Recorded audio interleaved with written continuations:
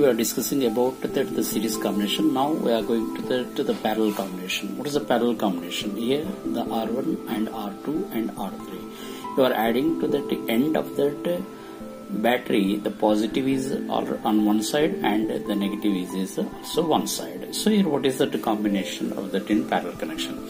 If there are more than one path for that flow of the current in a circuit, then the combination of the resistance is called a parallel combination. Means it is only that which one, that current more than one path. In series only one path, but here more than that the paths, the current is flowing in different ways. So here in R1 the current is I am taking as a I1. In R2 I am taking as a current is a I2. In R3 the current is I am taking as a I3. Now the total current IP is nothing but I1 plus I2 plus I3. Here which one is a constant? Here V is a constant, but here this I is dividing to that more than that paths. That's why the total current in parallel is IP. I am taking as I1 plus I2 plus I3. In that potential difference across in R1. In R1, what is that R1? V is a constant. That's why V is equal to I1 is a current and R1 is a resistance. From this we want only I1. I1 is equal to V by R1. Next, potential difference across R2 is equal to nothing but V is equal to I2 into R2. That from that I2 is equal to V by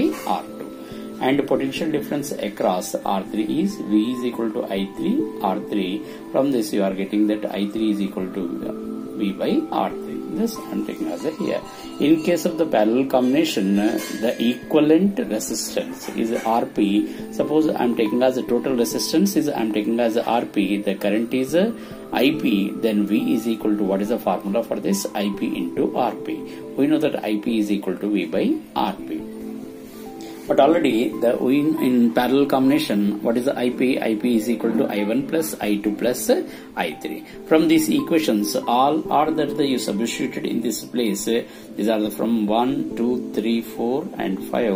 What are that from this? IP is equal to which one? V by Rp and V by R1. I2 is equal to V by R2. I3 is equal to V by R3. Here I am taking as a V is in all places are there. So here I am taking as a V is a common. So here V by Rp is equal to V by V is taken as a common 1 by R1 plus 1 by R2 plus 1 by R3. Here V cancels. The total resistance 1 by Rp is equal to 1 by R1 plus 1 by R2 plus 1 by R3. Here the resistance in parallel connection, what happened here? It is a reciprocal or sum of the reciprocal of the resistances. This way the resistance is decreases here. Suppose if you are taking as n resistance, then 1 by Rp is equal to 1 by R1 plus 1 by R2 plus 1 by R3 plus up to 1 by Rn.